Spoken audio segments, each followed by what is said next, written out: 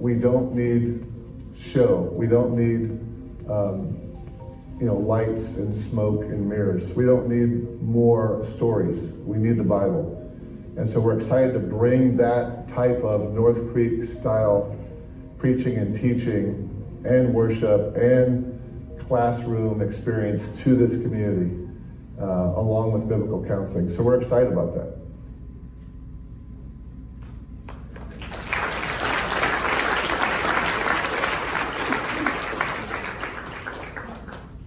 This day could not get here fast enough. I'm so pumped for what the Lord's doing here with Pastors John and John, the two Johns, and it's just so grateful for what John just shared in the video. You could have taken 2 hours to share all the ways that God's been at work in your life, I mean, it's just a remarkable story of God's grace. So it is a delight to be here this morning, and I wanted to make sure that you know that I'm not preaching. Pastor John is preaching. I'm just doing the installation of John Jordan to be the senior pastor of this church. That's my task. And I'm delighted to help fulfill that by turning our attention to 1 Timothy chapter 4, verse 11 through 16. And you can open your Bibles if you'd like. I will only be several minutes. So that's what they all say. 1 Timothy 4, 11 through 16. Prescribe and teach these things. Let no one look down on your youthfulness, but rather in speech, conduct, love, faith, and purity, show yourself an example to those who believe. Until I come, give attention to the public reading of the scripture, to exhortation, and to the teaching. Do not neglect the spiritual gift within you, which was bestowed on you through prophetic utterance with the laying on of hands by the presbytery, by the elders.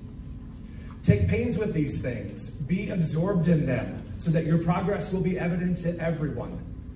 Pay close attention to yourself and to your teaching. Persevere in these things, for as you do this, you will ensure salvation both for yourself and for those who hear you. These are the marks of a godly pastor, the kind of pastor that we know is being installed here at Christ Church of the Valley today. And for those of you who are here, I just want you to hear the marks of the man that God has called here, okay? And I'll just keep talking and they can address that, all right? First mark you see in verse 11 is that the godly pastor is to prescribe and teach the truth of God's word. That's in verse 11. This is strong language from Paul to Timothy.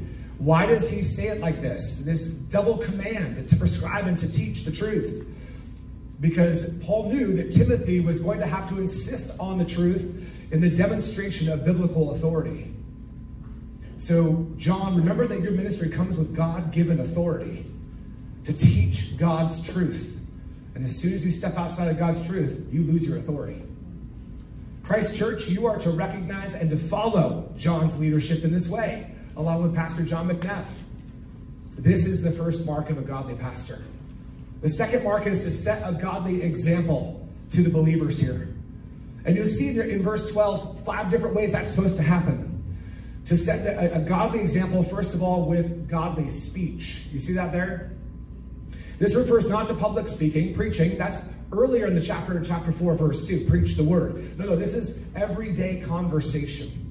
And for context on this, you can go back to Ephesians chapter 4, where we find the ways that we're supposed to speak to one another. And that is in verses 25 through 32, to speak truthfully, patiently, humbly, and graciously in day-to-day conversations. And you're going to find that to be the case with John Jordan and John McNeff. Praise the Lord for that. But that's what it means to set a godly example, as well as with godly conduct. Godly conduct.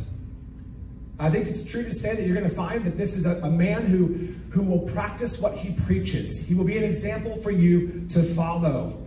There is what one Puritan said here, a harmony of pastoral preaching with pastoral practice in life. And that is the second mark there of what it means to set an example. To also model godly love. You see that right in the middle of the list of those 5 things, don't you? Verse 12. And it's not surprising to find love lodged right in the heart of the list of being a godly example. And you're going to find that heart in Pastor John for the flock here. John, I just want to encourage you to make the centerpiece of this list the centerpiece of your ministry. To love the flock that Christ died to save. And then to model godly faith as well. In the pastoral epistles, faith almost always means faithfulness or trustworthiness. And so here is an example of God calling a man to live faithfully out the charge that has been tasked to him by God. And then the last way to carry out a godly example as a pastor is to model godly purity. Look, 1,000 sermons can be undone with one impure act. So there must be moral purity in the life of the pastor. This is probably the area of greatest concern and greatest protection, and the way that you can set the greatest example, John, in your life. And Denise, right alongside of you. So John set an example to the church body in this way. Prescribe and teach the truth, these first two marks. The third mark is to devote yourself to the word. Verse 13 says that happens in three ways. Number one, with the public reading of the word of God in the corporate worship service. You'll see this as a hallmark of this church. The Bible will be read out loud every Sunday. And that's because of this text. It can either be reading the text of the sermon, or it can be reading the text of the scripture in a different place in the Bible. Either way, the scripture must be read out loud. That is the beginning of your word work, John. And then after that, to exhort the people of God. And to take God's word and drive it home to the church's mind, their inclination, their will, is the task of the preacher. And so John will renew your mind in the truth. He will soften your heart with the doctrines of grace. He'll drive your will towards Christ. The public ministry of the word in the worship service must include exhortation. And then finally, attention to the public teaching. In your Bibles, it says to teaching, but in the Greek, it says to the teaching, meaning a body of doctrine that needs to be taught from the word of God. There must be teaching in your preaching. And I know you know this and are committed to this. And in doing that, you will give them life-giving, sound doctrine. So that's the third mark, to give attention to the word. The fourth mark is to cultivate your giftedness. And those of you who know John know that he's gifted for the work of gospel ministry. But you have to pay attention to your gift, right? Look at verse 14. If you don't use it, you lose it. And so we want to be careful to have John have time to give to just sharpening his giftedness, to grow in it. And to do that, we want to even begin by affirming before you this morning the installation of a man who has been gifted by God for the work of ministry. That's what this installation element is about. And you'll see that in verse 14, to cultivate your gift. The fifth mark of a godly pastor is in verse 15, to absorb yourself in the work. To absorb yourself in the work. That happens with meditation. Taking pains is what the Bible says there in that translation. It means to cultivate or to meditate upon God's word. And so let the pastor do his sermon prep. That's what that means. So he can soak in God's word. And once God's word gets into him, then it will get into you through him. And that's what you want, right? So let him absorb himself in the work of the word. And then the last thing I'd say about that little mark is you have to let him make progress. Folks, look, I don't know how long this is going to take for you to realize this, but the pursuit of the pastor is not perfection. In this verse, it's progression. You just want to make progress. Do not hold them to the standard of perfection. That's not what blamelessness means in the elder qualifications of 1 Timothy 3 and Titus 1. So Paul is holding this man to a high standard. The scriptures do. But the standard's progression in the faith, not perfection in the faith. And so we need to make sure we extend that grace to him. And then the last and final mark, the sixth mark of a godly pastor, is to watch your life and doctrine carefully. To keep a close watch on your life and doctrine. And John, I got to tell you, one of your greatest allies is sitting in the front row with you. And one of your other greatest allies is also sitting in the front row with you.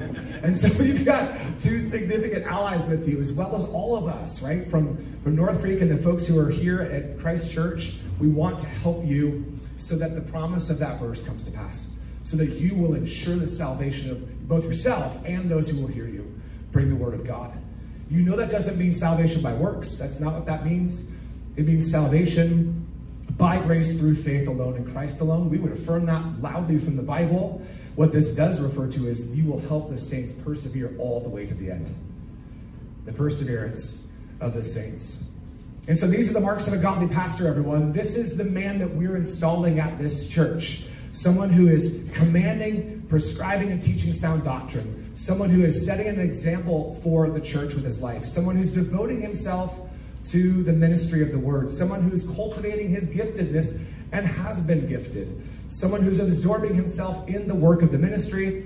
And then, last of all, someone who will continue to watch his life and his doctrine carefully.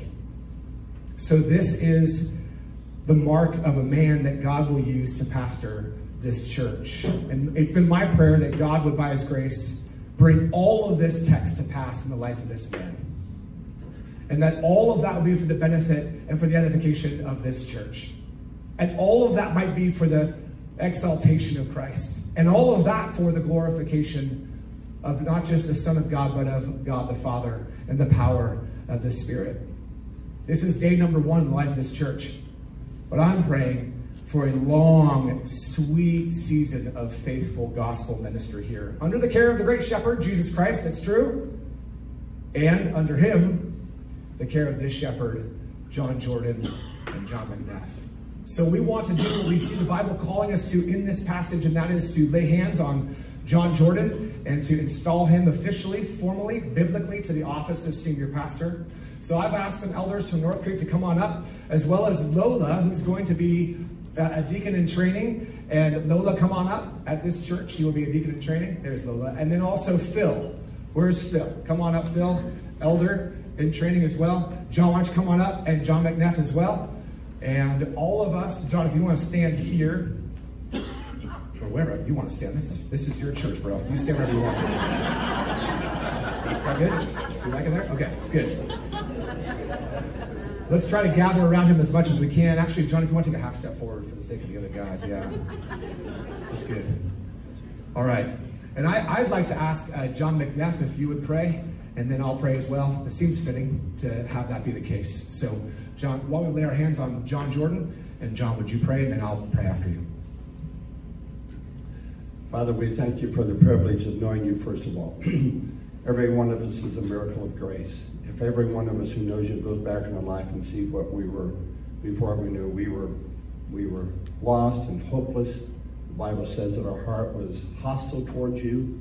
It was only when your Holy Spirit came in, touched our heart, gave us a heart of flesh, that we began to consider the things of God, repented of our sin, confessed that Jesus is God, and then we're introduced into the family of God by your Spirit.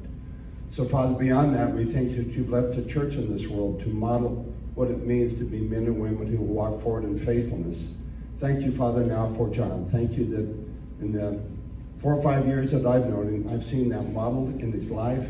I've seen his enthusiasm for you. I've seen his diligence in studying the Word of God, even with a busy schedule of running a business, and still his commitment to the Word of God is the paramount thing that runs his life.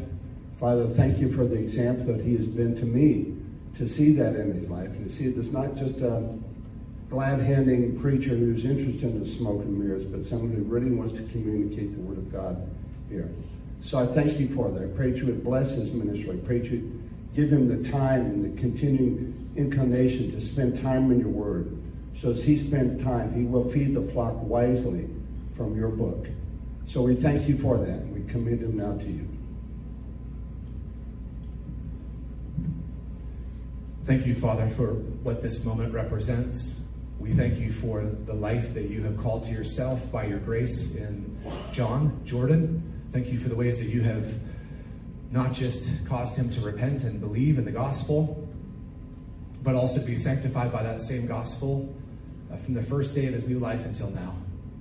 Thank you, God, for the ways that you have equipped this man and gifted this man for the work of gospel ministry. We have seen this at North Creek Church, and we are delighted now to see this continue to move forward here at Christ Church. God, thank you for his marriage and family. I do pray that you would help his marriage to continue to grow, and his love for his wife and the love that his wife Denise has for him would just continue to only be strengthened and deepened in the midst of this launch. God, we pray for faithfulness in gospel ministry along all the fronts we just were reminded of from your word. Make this man, God, a man who is faithful to exercise the work of the ministry that you've called him to. And Lord, we are grateful to be able to partner with him, to be able to see how it is that we might be able to continue to come alongside and serve and help out where we can, and to be a blessing so that this work can not just be launched, but be established. And not just be established here in Vacaville, but grow for the sake of drawing, as John said a couple weeks or last week, many of those whom you have appointed to believe. God, we do think that there are many that you have in this city that are not yet saved but will be saved by the preaching of the gospel here. So God, draw those people here and then draw them by your sovereign grace home to faith in Christ. And use your word, God, held high. Use the gospel proclaimed. Use this man humbled but set afire. God, use John McNeff in the same way. Use the Phil and Lola and Tyler and others who are joining in to continue that work and to fast forward it and move it forward. God, I thank you so much for all that you're doing here. And we do, Lord, with great thankfulness, officially and formally, according to your word, install this man to the office of pastor and senior pastor. Thank you for this man and for his ministry. We pray all of this in Christ's name and for his sake. Amen.